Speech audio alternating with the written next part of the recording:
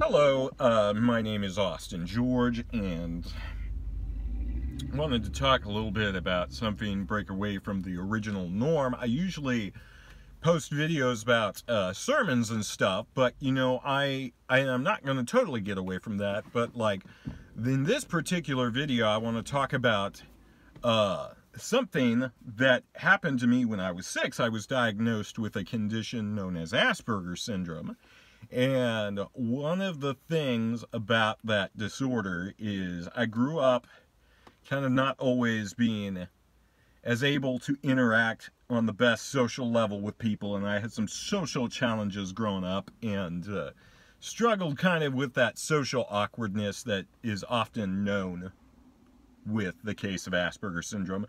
And the reason I created this video was hopefully as a platform to try to express the struggles that go on with such a disorder, but also how the Word of God can truly benefit each person regardless of whether they have this condition or that condition, or whether they have this life circumstance or not. God's Word is truly applicable to all our lives. And one of the ways I really learned about that was, my dad used to always challenge me growing up. He says, try not to make the conversation all about yourself, and try not to just fixate on the things you want to talk about, and just only talk about what you want to talk about. Try to show an interest in other people's lives. And I felt that was very helpful advice that I had gotten from my dad growing up.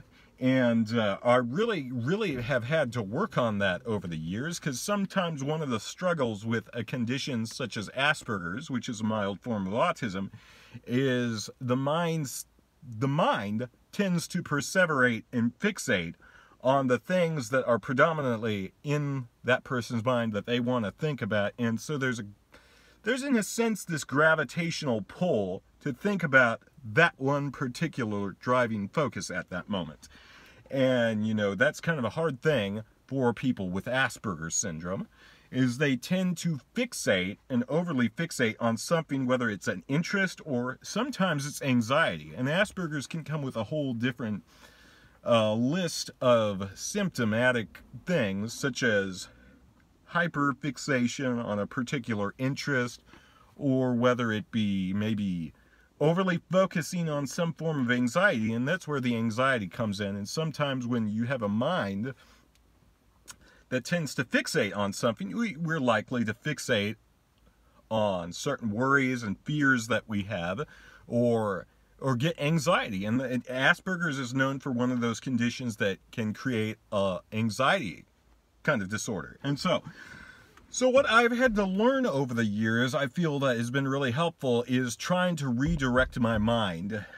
And just like, for one example, Scripture says, let none of you look not only to his own interest, but to the interest of others. That's what Paul is talking about humility, and each of you should not look only to his own interest, but to the interest of others. And I find that verse especially challenging and helpful, because sometimes we want to, as human beings in general, tend to want to think about predominantly themselves, and want to think about what they want to think about, and want to do what they want to do, and want to talk about what they want to talk about. But it's especially challenging for someone with a disorder like Asperger syndrome. And there are a few symptoms of that, which is hyperfixation on a particular interest.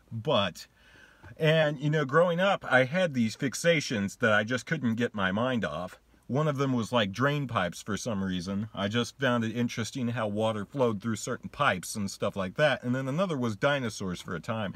And it just seemed like it changed a bit depending on which phase of life I was in. But as I've grown older, I found that it is possible to actually adapt and to be able to get along quite well with people who do not share that disorder. Because there's oftentimes people with Asperger's refer to people who do not have it as neurotypical, and then they refer to people who have it as Aspies often. And I think that is one way to describe what it's like living with Asperger's, but I don't think it's always helpful if we just try to say these people over here versus us over here. And so I think that's kind of one of those things that people with Asperger's tend to fall into, that trap there where they feel isolated, they feel like they're misunderstood, and therefore everybody out there is those neurotypicals over there. You know, they just don't understand it.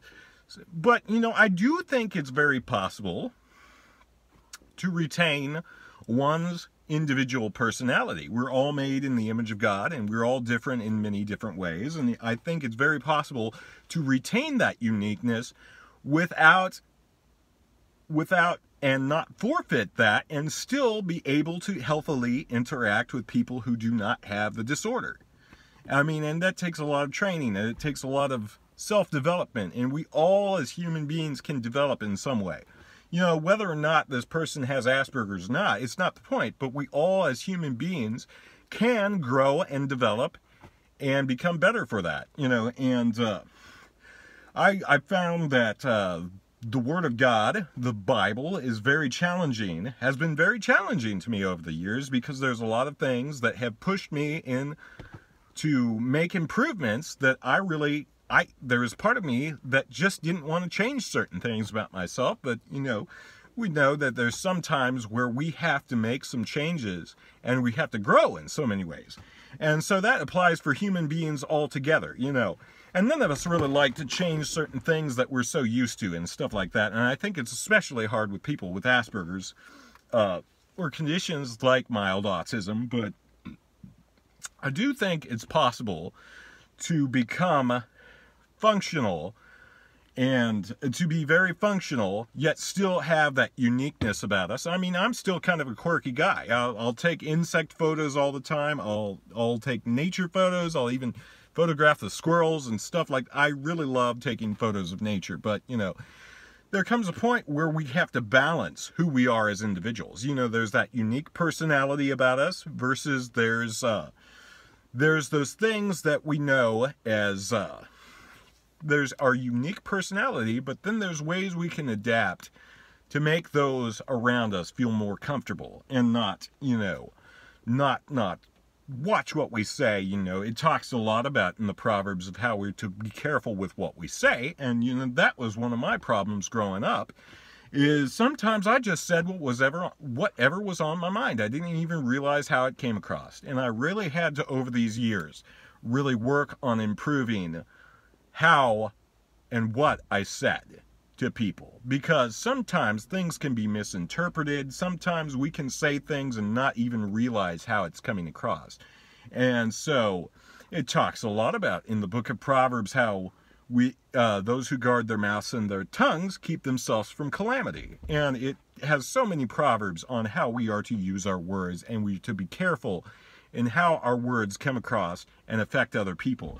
And so I think that's been another challenge that I have had throughout the years with this diagnosis. But, you know, I find that whatever circumstance you have in life, you can either choose to stay stuck, or you can choose to use it to the greater good and to God's glory. I mean, and so God created us all unique. We all have a unique set of circumstances. And so I used to have this mentality, well, like, I'm awkward, I'm weird, why can't people just accept me as I am?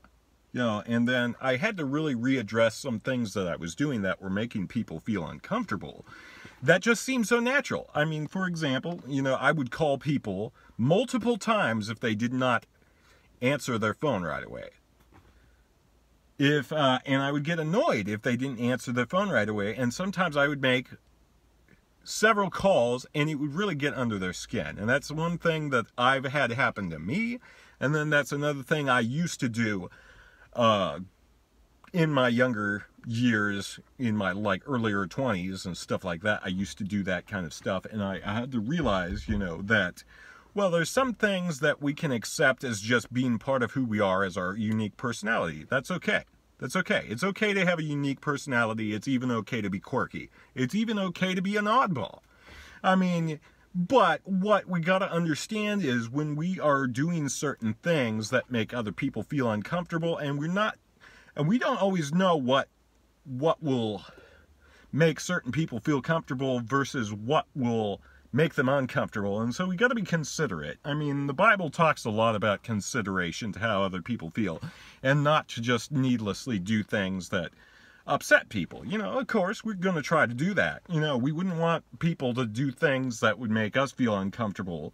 We would want people to treat us in a way that made us feel easy to be around them. And so, I mean, and I think that's one of the struggles that people with Asperger's sometimes get, the idea that making changes to themselves is changing who they are as a person. Well, which is not the case, because we're always changing. As human beings, we're always changing and developing in some way. I mean, for good or for bad. I mean, and so human life, we have our unique personalities, but then we're often shaped by our circumstances, and we're changing all the time in many ways. We're like, if we're going through this over here, we're going to react a certain way than if we're not going through that situation. And so circumstances can play a large role into how we react and respond to certain situations. But, you know, I used to be of the notion that, well, you know, I don't want to change these things about myself is because I just feel that's how I am, you know. And that's a lot of the times what people are saying is they say, well, it's just how I am, accept it. I mean, you don't love me if you don't accept me for how I am. I mean, and it's like when we look at something like that, we just got to understand there's certain personality traits that we have that are unique, God-given personality traits being made in the image of God, and then there are our rough edges, let's just say. Let's just say that the rough edges, sometimes we identify ourselves with the rough edges, and we think that's just a part of how we are. But, you know, it's kind of like, that's true with everybody. Everybody, in fact. Sometimes we say, well, I can't give up this. This is just how I've always been. This is just what I know. This is just how I am. And, you know, that's a destructive mentality, saying, like, if it's something that the Bible addresses as something that we need to change, and we hold on to it and identify too much with that, we're going to start building our identity on foolish traits that we have built up over the years, or sins that we are entangled in. And God wants to give us freedom. God wants us to fulfill our true potential.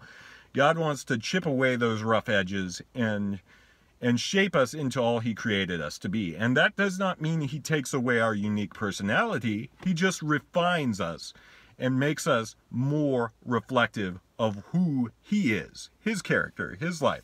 You know, because Christ was full of truth. Christ was full of compassion. Christ was gentle, yet Christ was bold when He needed to be bold about stuff. And so it's like, when a lot of people misunderstand when they hear, well, God wants to make you like Jesus Christ, they think, well, that will take away from my unique identity.